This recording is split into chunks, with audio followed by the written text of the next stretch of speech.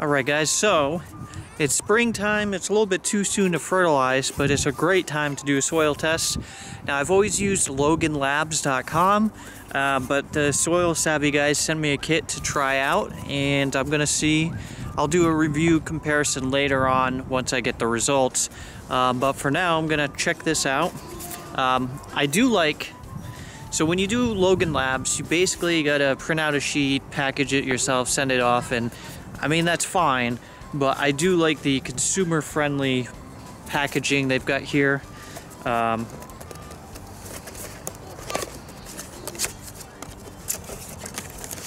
So it's got the packaging already prepaid in there, little scoop cup, and then what's interesting is Logan Labs, you're just sending the soil, but with this there's a little capsule in there and water, and you keep that with it, and it does something with the testing, which is, I don't know the science behind it, but it sounds like it's a different method of testing. So I'm curious to see the difference between the results. And what I have seen Soil Savvy reports, what I like too is they give you a recommendation on the fertilizer. With Logan Labs, they give you the results, and then you need to analyze those results yourself and figure out what you need to apply from there. So I'm gonna give it a shot. Now, hey boys, can you bring the tools over? Can you put your pants back down? Thank you.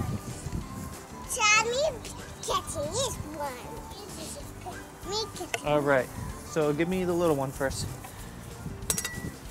Just stay right there. All right, so I do have a soil tool that you push down into the soil, and then when you pull it out, you get the sample from the 4-inch mark, which is where you want to get soil samples. It works pretty good. You can also use one of these, which if you look, it's about the same. But this year, I'm gonna try using the Pro Plugger, because I love this tool, and I'm gonna see if it makes it any easier. Now you will need an assistant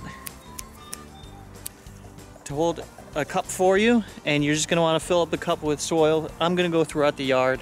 We'll see how this. Me doing this.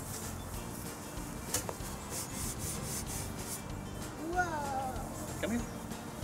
Me too, yes.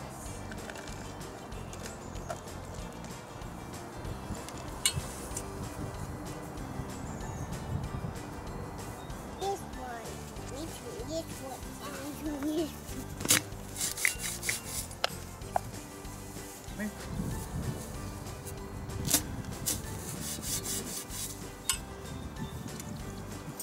Me too, this one. Yeah. And this one. All right, so got about a cup of material in here. You want to make sure there's no sticks, twigs, or anything like that.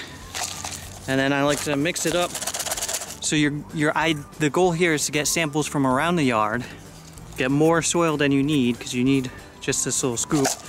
Mix it up really well, so you're getting a good soil sample. There's this grass. All right, where's my assistant? Can you go get the box?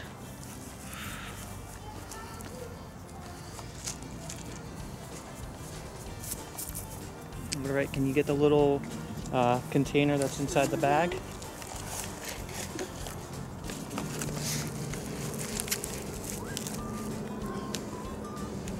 All right, now there's a piece of paper in there. Can you get the piece of paper? There's a barcode on here that you copy over to your piece of paper. Got your card.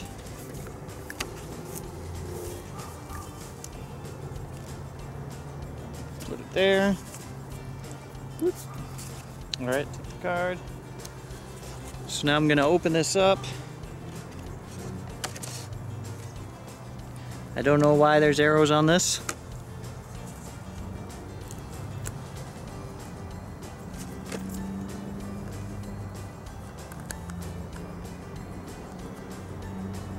All right, hold this like that.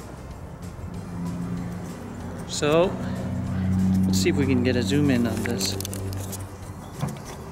Look at the capsule in there. I don't know what it does, but it's in there. Take your scoop of soil, put it in there. Now you got some mud. Lid, please.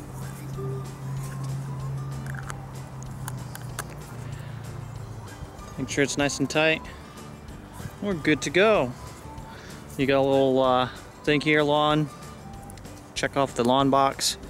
That's probably, the recommendations are gonna be based on what's in there. Look at that mud. All right, where's the envelope? So we stick it in the envelope. Gonna fill out the card off camera because that's boring. And then you just drop it off at the post office. That's pretty cool. Now, some things you're gonna wanna remember. I think I mentioned this already. You want the soil from around the 4-inch mark. You don't have to be too crazy about measuring and all that stuff. But the reason is that's where the nutrients that are getting to the roots are gonna be at. And then you wanna take multiple samples. That way, you know, if you take a sample over here and last year you happen to dump too much of a certain fertilizer there or something, you don't want it to make the results too far off. And that's all you gotta do. They're gonna send you back, I think it's an email with your results in a PDF, and you're good to go, which is awesome. Logan Labs, they also send a PDF, but again, there's no recommendation. So so far I'm liking this. We're gonna see what the recommendation says. All right, so that's all you gotta do. Now the reason you do this is everybody's soil is gonna be different and it's gonna need different nutrients. And so you could be, I hear a lot of people that just like to put starter fertilizer down in the spring. Well, starter fertilizer has NP and K. Yeah, I thought NP and K in it, and might not need that same balance. So you don't want to be wasting resources. You also don't want to have, you know, an overabundance of one. It does stuff to the balance in the soil. You can get really techie with this stuff, but basically if you're way off on certain levels, it can make the soil get too hard. It can cause other issues with the grass plants themselves.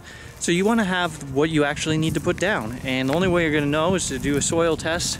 And so far, I will say this has been very easy to do, and they're on Amazon, so you can get it in a couple days, and that's pretty cool too. And I like easy stuff. Alright, I appreciate you guys watching my videos. If you liked it, please give it a thumbs up, subscribe, comment, all that fun stuff. It's what makes this really enjoyable and fun, making all these videos.